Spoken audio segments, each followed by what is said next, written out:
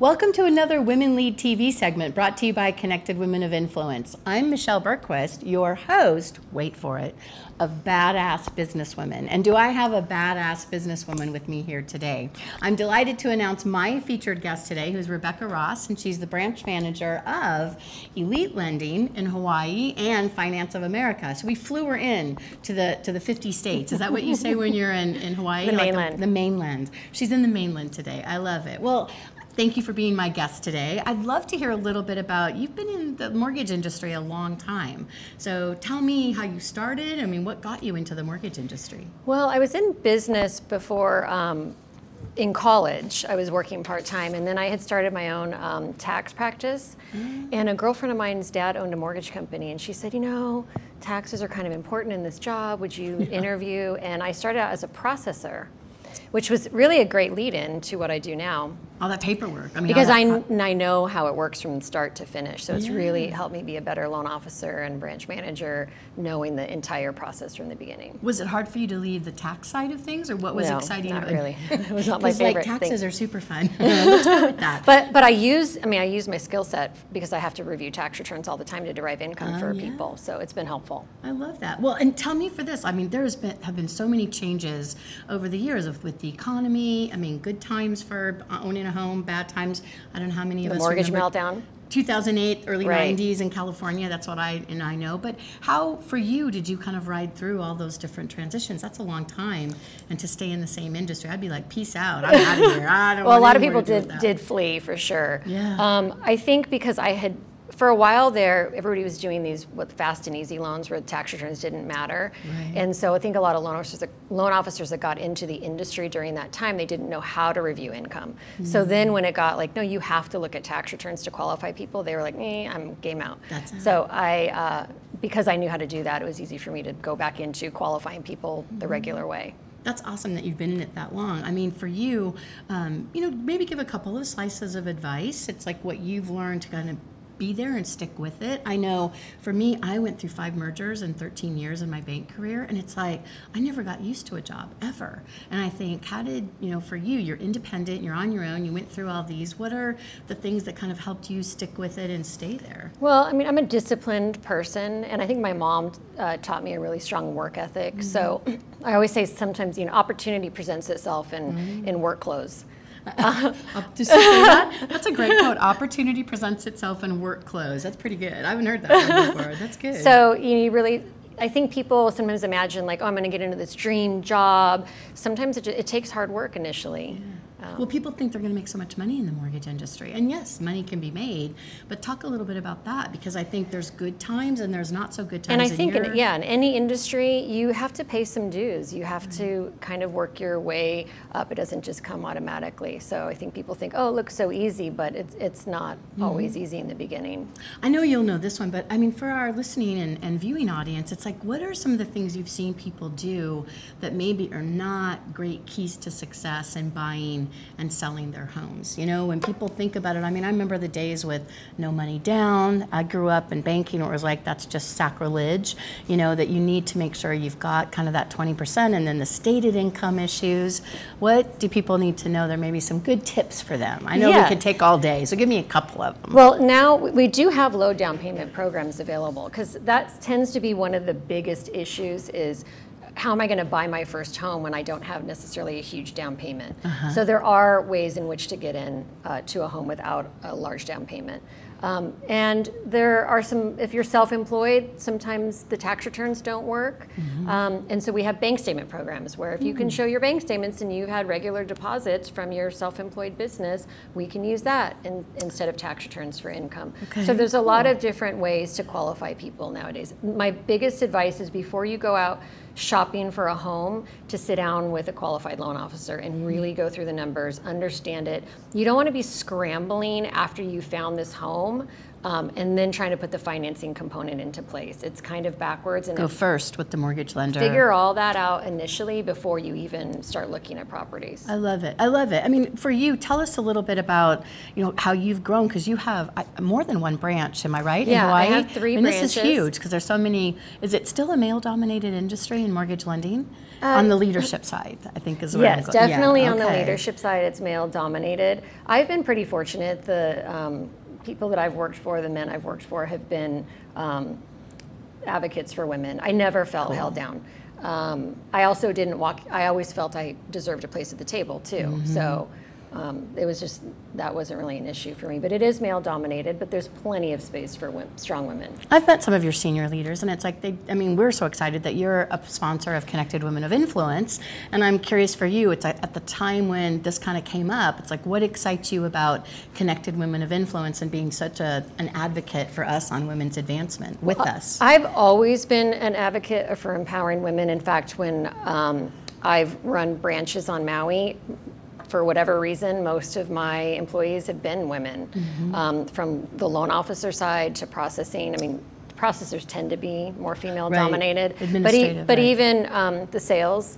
I've also hired people as receptionists and then moved them up to processors, to loan officer assistants, and some of them have gone on to have successful careers as loan officers. And I'm all about empowering women to move as far as they can. Sky's the limit. Lady power, let's go with that. I love that. That's awesome. You know, I think all of us that are in business, you know, Rebecca, we find that those things as we experience them that are kind of those lessons learned. I never want to call them mistakes because to me, it's a mindset. But I know you've had a few, I've had a few. I could go days on it. But what are some of the gems that for you have really been kind of key learning lessons in your leadership journey as a leader? I think the biggest thing is sometimes trusting the wrong people, and sometimes there's agendas that you're not aware of. And I'll say this, unfortunately, women in the past have tended to, I think, feel so much competition with each other that they feel they have to hold someone down in order to get further ahead. And I'm here to say that we have to shift that. We have to make that a new paradigm. Like we need to, there's plenty of room at the top. Yeah. We need to come from a place of abundance. We need to empower each other as women, and there's no need for that. Good for you, because you know I still can't believe when I hear women say, you know, I guess I don't see it as much because I'm not in corporate America anymore. But I did see some of that there were fewer positions. But even now, it's like there are internal initiatives in companies that help advance women, and yet I still hear that women are probably the worst bullies to each other. So stop that shit, ladies. Let's just stop that shit. Did I say shit on TV? I think I did. Is that okay? Because we said badass. We're good.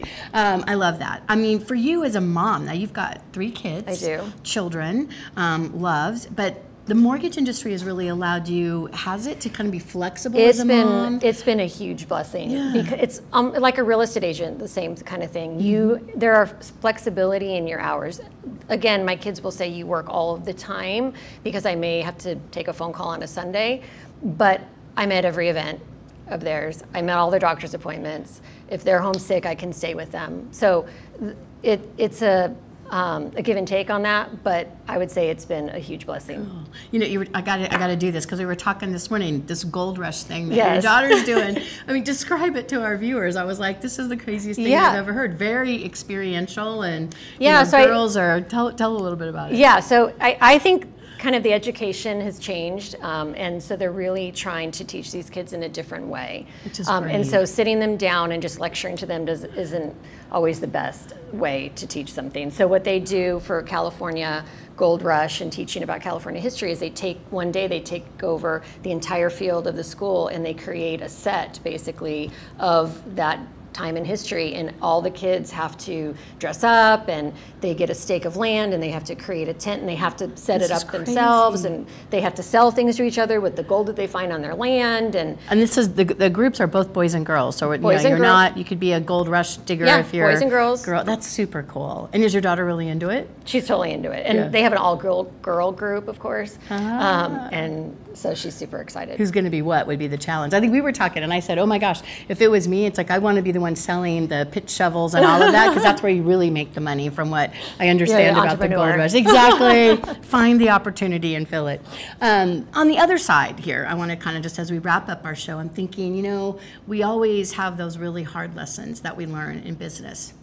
And I mean, I could probably go on for days about it, but if you could think of maybe the two most impactful lessons that you've learned in business that you could share with some of our viewers, and especially think of the next generation. I know we got the women bullying women, but say a couple but of... I wouldn't say this is like a hard lesson, but I think an important thing is that whenever you're in business, your reputation is your most important currency. That's a good one. And so you have to protect that with everything. And so that means always telling the truth. It means not being a flake and calling people back. It's kind of those simple things, but it has shown to prove itself impactful in my business over the years, because I think if you were to talk to people that know me and work with me, they would say, no, she calls you back, she's honest, always has the client's best interest at heart. Like the golden rules. It's like do as you say you will. It's kind I love those. It's kind of simple, but it works. Time standard principles, right, of just business and life. And things have changed too, because, you know, I remember in the days where it was always you send a thank you card for meeting with somebody. Now people will send a text. You're like, I mean, you know, kind of the rules of etiquette have changed over the years, but the principles still apply. That's a good one. If you can think of one of the biggest, you know, kind of hurdles that you overcame as a female leader, what would be maybe one that is just really center mind for you, and, you know, you might share what you learned from the lesson that you went through? Tough spot. Yeah, I kind of went over some of that. I mean, I can't think of another one. Because there's so many. I know, right? It's like we're just overwhelmed on it. So let's go into this little badass businesswoman thing for a minute. You know, I always find it funny with women that, well, I'll say, tell me why you're awesome. And they just hesitate. But then I'll go, tell me why you're badass. Like, oh, well, I am bum, bum, bum, bum, bum. You know, men, on the other hand, ask them why they're awesome. We were saying earlier, they'll just give you a list of why they are. But for you, like, what does it mean to you when I say badass businesswoman? Like, what is a badass businesswoman to you? I think a badass businesswoman is, again, believes that she has a place at the table. So my father always said to me, like, Rebecca, just because you're a woman doesn't mean that you can't do everything a man can do. That's awesome. I walked into every situation, didn't think anything different. And sometimes I think when you walk in and you almost predestine or manifest something, someone's going to try to hold me down because I'm a woman. That's not always the case. Just walk in like that's not going to happen. Right. You know, some people will say that we should be, you know, leadership is genderless. And I'm curious because I find so many women that go through these fabulous leadership programs, right? I'm sure you've gone through training over the years and, you know, how to be better at what you do and who you are and just, you know, be the best you can be, sit at the table. I want to take the head of the table, but that's another subject. I'm curious, like what... For you, when you think of your leadership journey, do you think that leadership can be genderless? Like it doesn't matter if you're a woman or a man, you exhibit the same behavior and you should get the same results. Do you find that women have a different kind of set of rules and the impact they get with it? Because we can all strive to be a better leader, but I find women, my opinion is women get different results. Yeah, that's interesting. I think, of course, if you're considered difficult as a woman, right, there's a word for that, but if you're difficult as a man, you're just confident. Exactly. We'll just go with the words. You're either a bitch as a woman or you're revered as a man, and I hate that. Yeah, because that's not quite fair. Right, and I don't know how to change that. But I don't really care. Okay, there you go. So maybe that's the attitude, is that you just be who you are. Because I always remember when, you know, a man would say, just don't be so emotional. I'd be like, I'm passionate. And it's like, you know what, I'm going to be a little bit in your face about it because I really believe in this. And so I guess that's okay, this table is really moving. There we go. How does that look? That's better. I think that is be you. I think that's so super smart. All right, we're almost done. My big question to you, if you could leave our viewing audience with something inspirational or motivational, no women are watching, you've been in business a long time, what are you going to leave us with? So I think when you're an entrepreneur and you start out, you wear all the hats, right?